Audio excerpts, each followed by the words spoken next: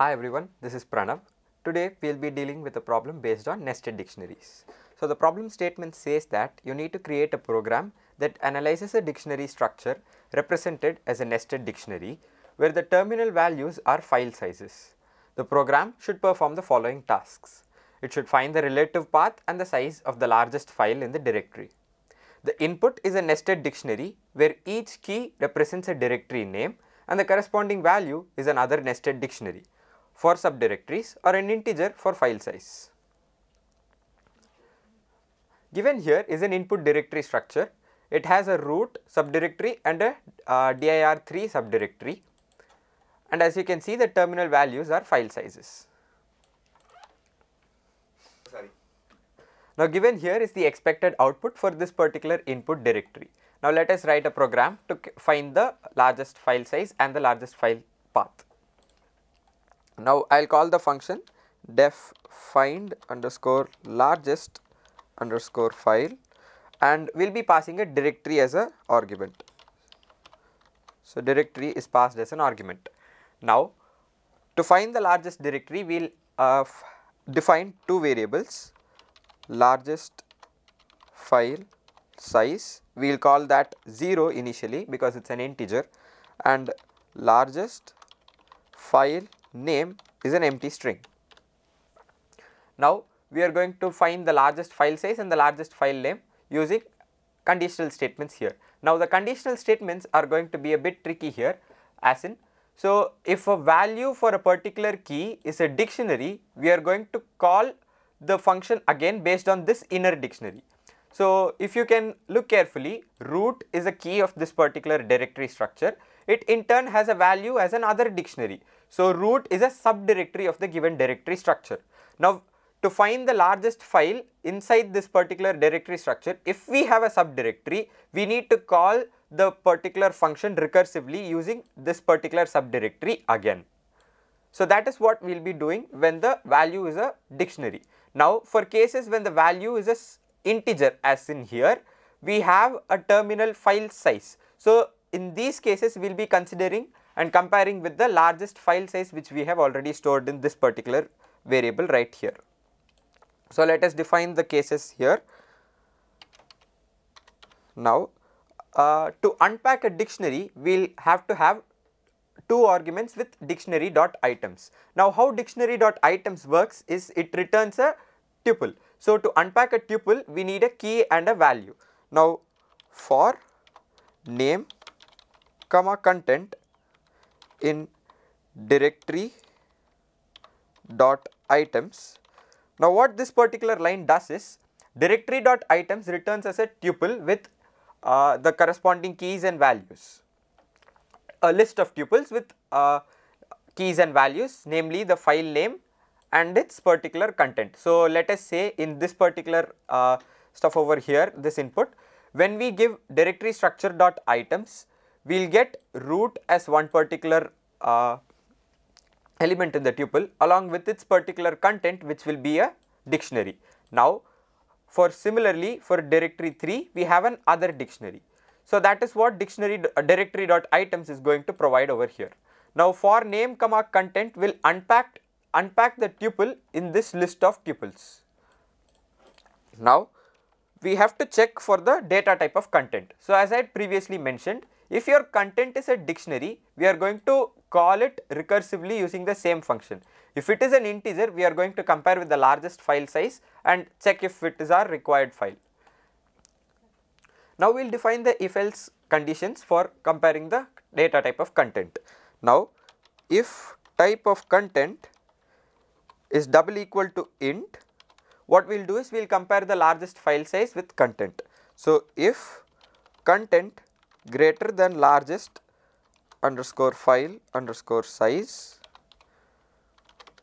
we will change largest file size to content and the largest file name to name.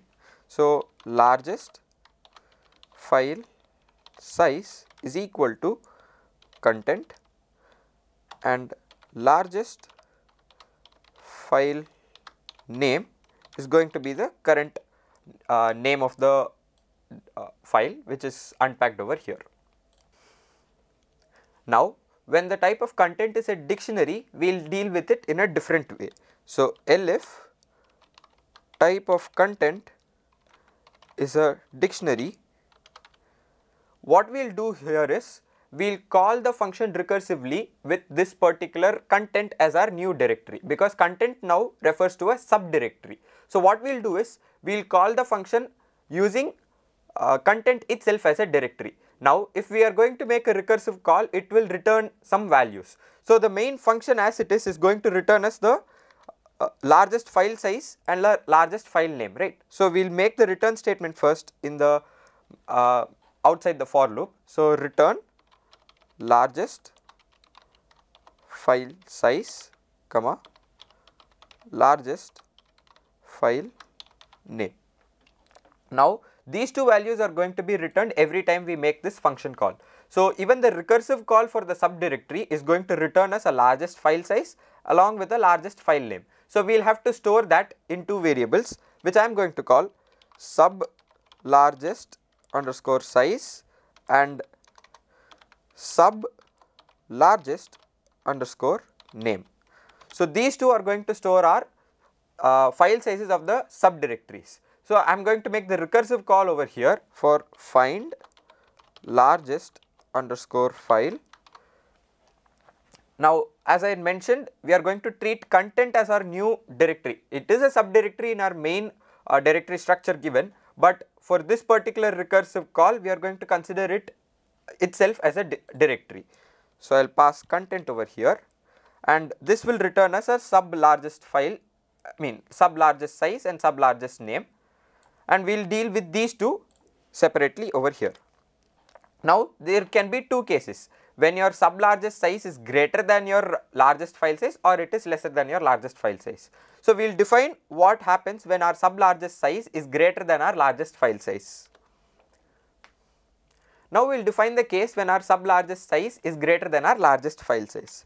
So, if sub largest size is greater than our largest file size, what we will do here is the largest file size can be directly reassigned as the sub largest size. It is pretty intuitive. So, we will go on to do that first. So, largest file size equals sub largest size. Now, to change the largest file name, we have to be a bit careful because we have made this function call using a subdirectory. So, when we are calling the function with a subdirectory, we need to remember the root element which made the call. So, here if you can look carefully, name is the root, content is a subdirectory of this particular root. So, when we include the path of any file in this particular subdirectory, we need to include the root name as well. So, your largest underscore file name is going to have name plus slash plus your sub largest name. This is because you include your root element along with a slash to indicate that it is a path coming back from your root element. So, this particular sub largest name resides in this particular root element called name. So, whenever you make a recursive call to a subdirectory, it gets attached with its root element if it is particularly a largest file in that particular subdirectory. Now, that sums up our code for finding the largest file name and the largest file size. So, let us run this program for the given input over here. I will just paste it. I will make a function call and store them as largest file size and largest file name is equal to find largest file of this particular directory we have here. Now, as we have seen in the expected output, we want the file name first in one line and the file size next line along with this bytes. So, we will make the print statements accordingly.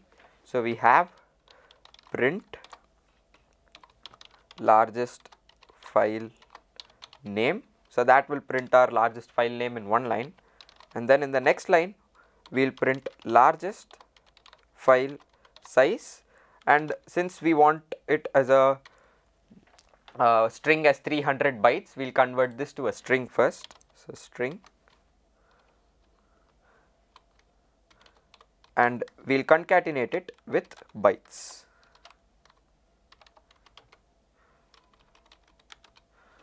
So, let us run this program. Yeah, so we have root/file5.txt and 300 bytes, which is same as the expected output mentioned here. Thank you.